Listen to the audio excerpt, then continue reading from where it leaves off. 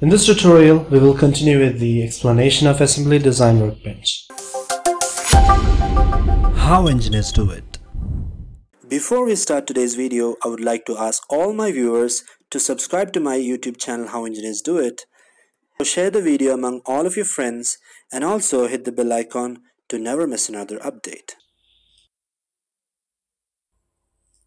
Quickly open up a product design and let's insert two parts or create two parts to explain you how the angle constraint works. So let's quickly go to components and create new part, and then double click on the new part, and let's create two concentric circles, 1, 2, and here one more. Now double click on the line and create a line here, and create another line here, and then just trim off the remaining portions. So we have a closed figure here, closed sketch. Exit the sketch and we will create the first part. So you will understand why I have created this kind of solid once I explain you the angle constraint.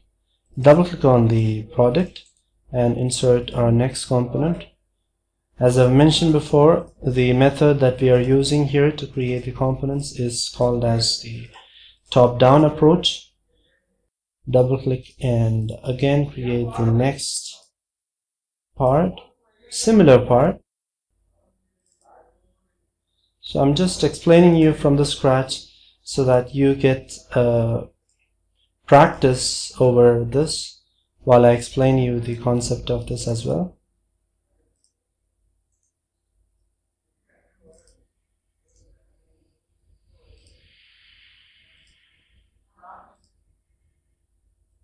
That should be fine. Trim this so that we have a closed sketch. Let's see if it's a closed sketch. Yes, that's a closed sketch. Now exit the sketch and do a pad. Alright. Now we have two solid objects. And now let's fix the first one. As I've mentioned before, firstly double click on the product in order to get into the assembly workbench and fix the first component, or you could fix this as well.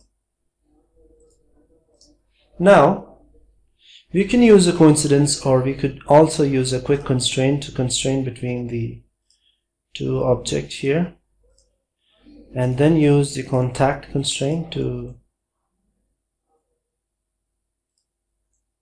bring this together. Now let's just use the update command. Now we have brought this together. Now in order to control the angle that these two solid objects make between each other, we need to use a angle constraint. That's where our tool comes into picture. Click on the angle constraint and select two surfaces. And as you can see, we have different options here to specify where you need the angle. So you could cycle between sector 1 to 4 to find out the apt one. So in this case, sector 3 is the one we need.